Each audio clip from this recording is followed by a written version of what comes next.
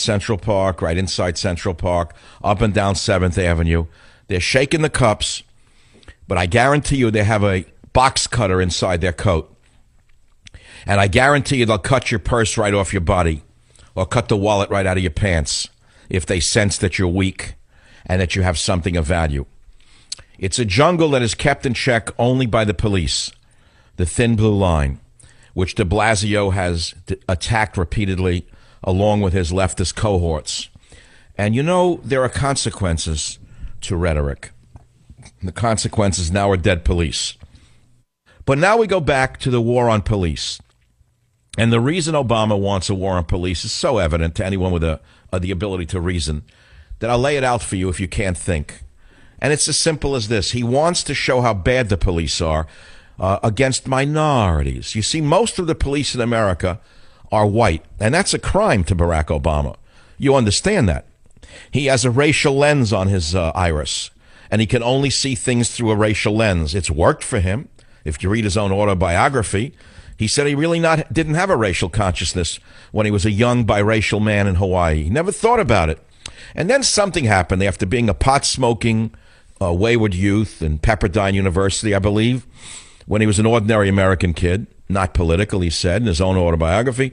He went to Columbia University, a once great university, which has become a cesspool of anti-Americanism.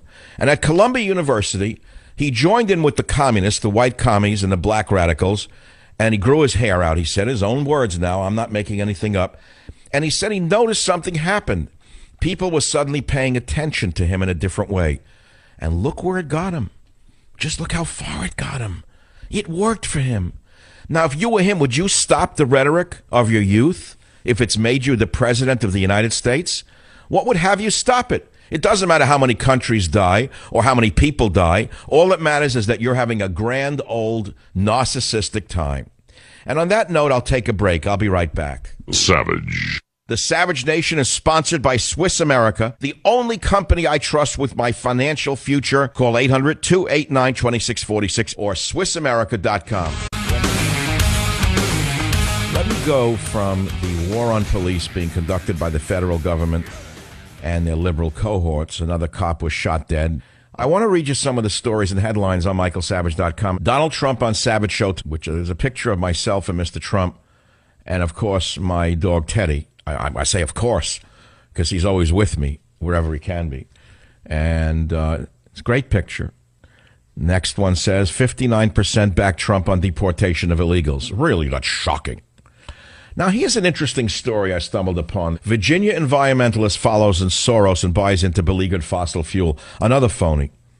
Another billionaire environmentalist who made a fortune in another field is now buying bankrupt St. Louis-based Patriot Coal for $400 million, following a major investment in coal by the billionaire liberal activist George Soros. So they ran the price of coal down by running coal out of America, and then they ran in and scooped up the coal companies. Here is a tragically horrendous story. Murder of elderly couple in Sicily fuels Italy's growing anti-immigrant sentiment from the London Telegraph. And take a guess who slit the throats of this elderly couple in Sicily. They were pensioners. They had worked all their lives in Germany in a Mercedes plant. They went home to live out the few years they had left in Sicily. An 18-year-old African migrant from the Ivory Coast, who was in Italy only a short period of time, allegedly slit the throat of Vincenzo Solano, 68, and then attacked his wife, Mercedes Ibanez, 70.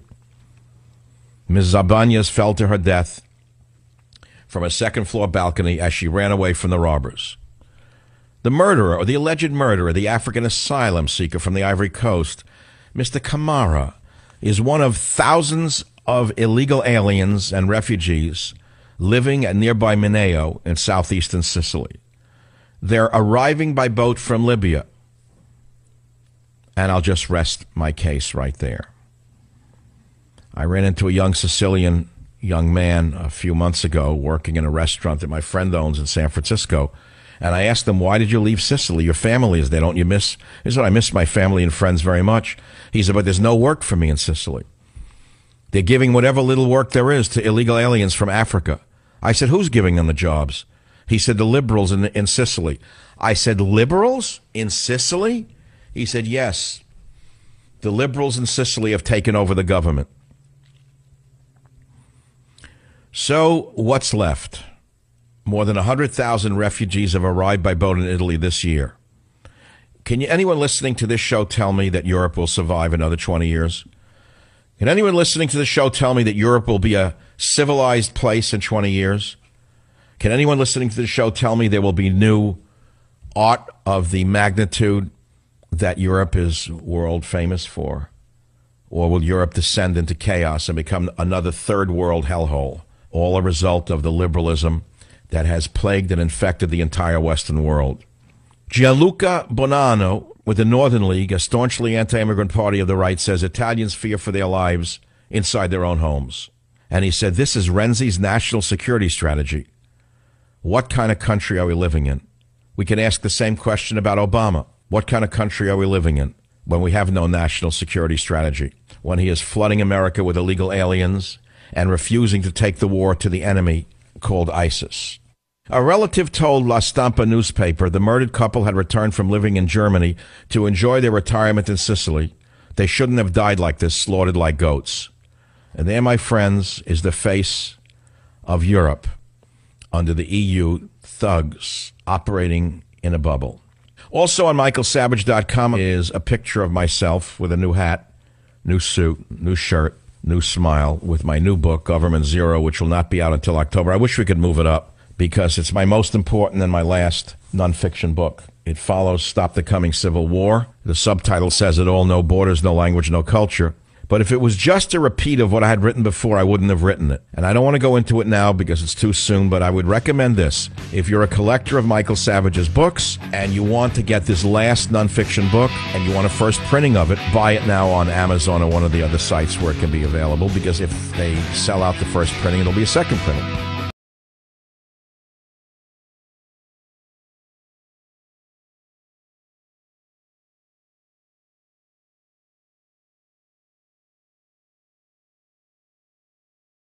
Listener discretion is advised.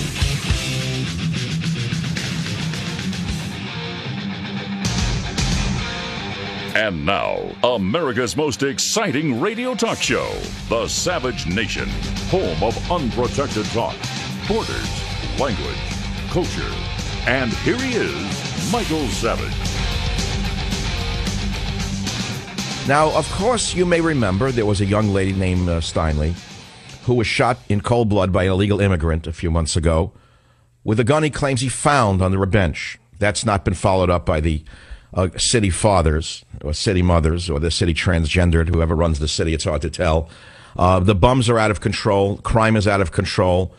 After the story of the homeless infestation, there's another story out of San Francisco on the crookedest street in San Francisco, known to everyone as the windingest street, known as Lombard Street. No crime.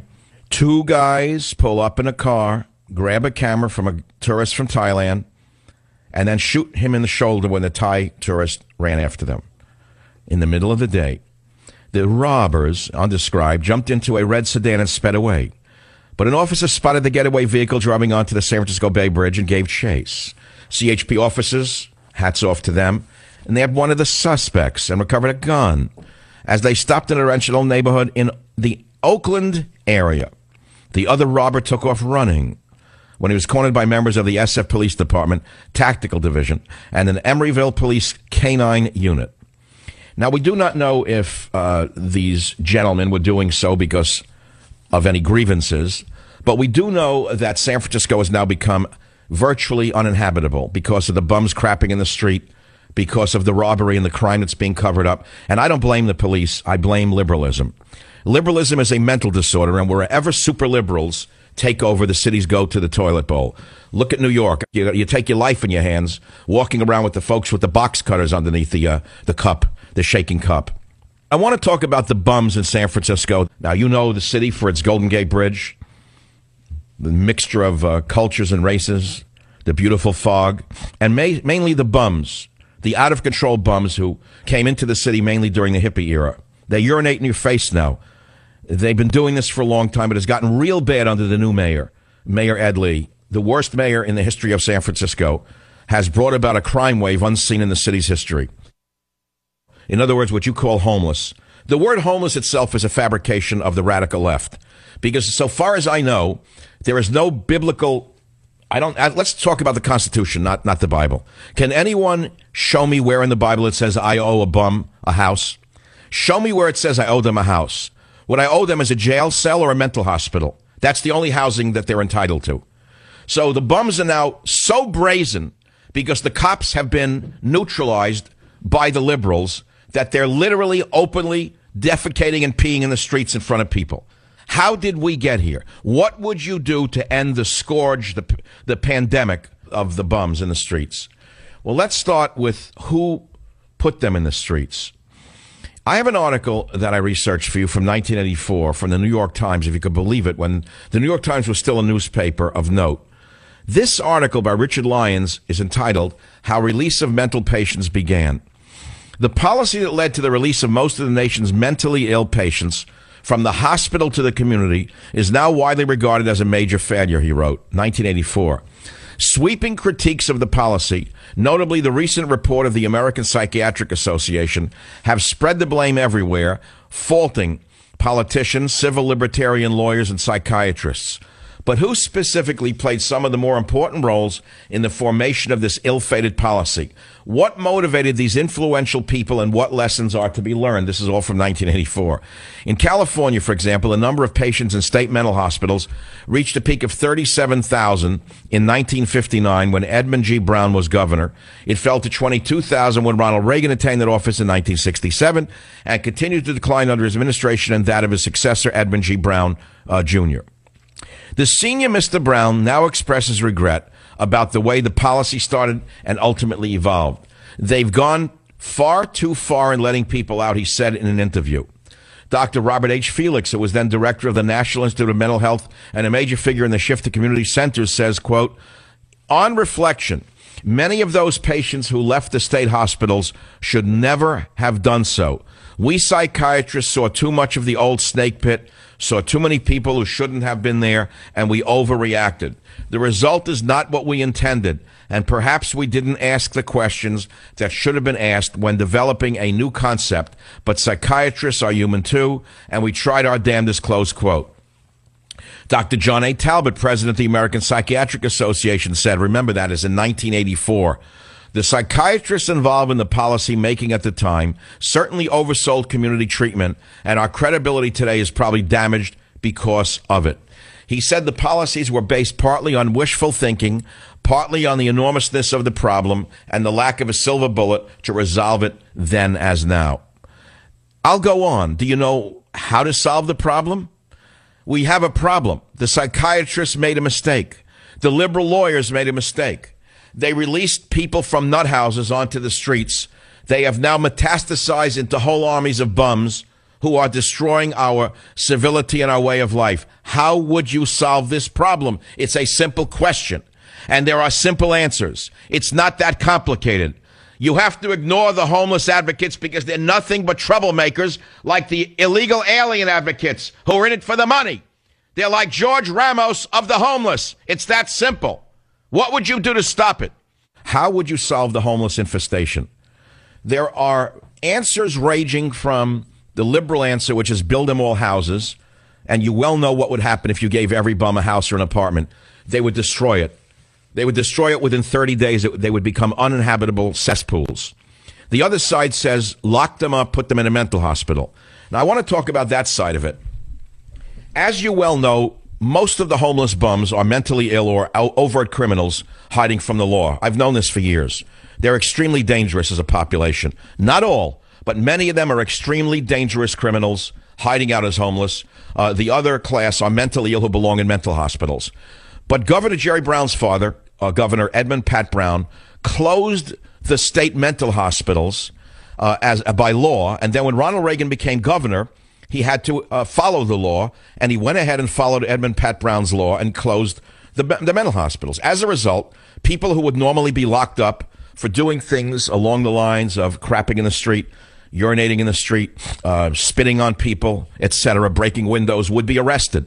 They would be considered mentally incompetent, and they'd be put in a place where they can get the care that they need, which is a mental hospital. but all the mental hospitals were closed. Now, I have said we should reopen the mental hospitals. I've said this as far as 15 years ago on the Savage Nation.